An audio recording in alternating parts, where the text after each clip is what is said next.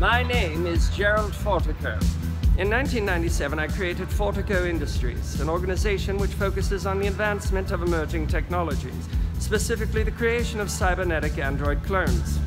To date, my scientists and I have created 17 exact duplicates of myself. These duplicates were built with exacting detail and are indiscernible from the original.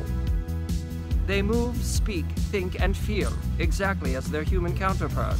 They can reason, logic, dream, solve complex puzzles and problems, drink water, urinate. The only issue is that I seem to have forgotten which one I am. I literally can't tell which one I am. I literally can't tell.